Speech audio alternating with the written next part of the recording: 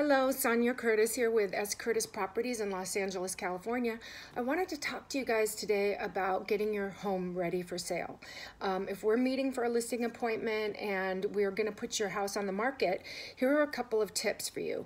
One, go through your home and pack up in boxes as many of your personal photographs, trinkets, tchotchkes, whatever you've got around the house that is accumulated over time that may be emotionally important to you and have memories for you, but when too much of your personal belongings and your own personal style is in your home when you're ready to sell it, it will make it harder for the prospective buyer to imagine it being their home, right? It's no judgment on your style or your taste. We're just looking at, from a marketing perspective, we want the buyer to walk into the house and go, ooh, I can picture my hutch there, and ooh, I can picture my curtains there, and whatever. You know, they want to picture their belongings in your home. If it's too full of your furniture and your personal knickknacks, they won't even be able to picture it as theirs.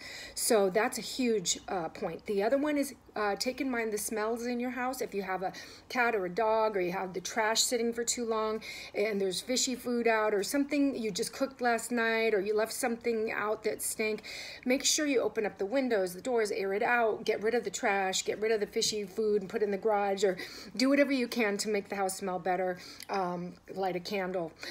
So anyways, those are a couple of important points that I wanted to discuss with you in getting your home ready for sale. Thank you. Bye.